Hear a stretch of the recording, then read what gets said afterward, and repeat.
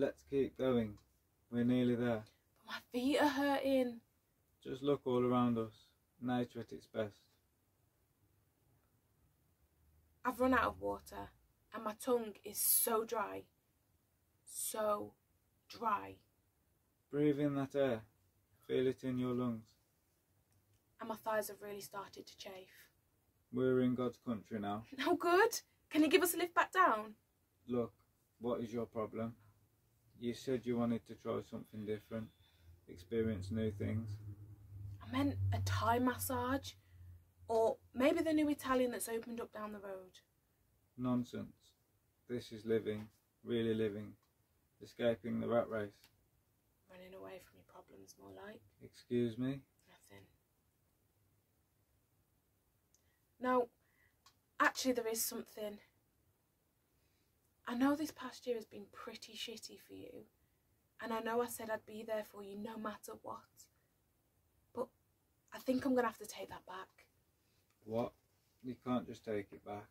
For the first time in ages, I'm starting to feel alive again. Happy. I'm back to the old me. Right. The thing is, I just don't know how much more I can take of the new you. The coast-steering, the surfing in winter, the wild camping last week, when I nearly died. Well, I didn't ask you to sneak a bottle of vodka into your rucksack and then go rogue, foraging the land. Well, how was I supposed to know there weren't blackberries? It came out both ends. I was so ill, I was hallucinating. Yes, but you survived.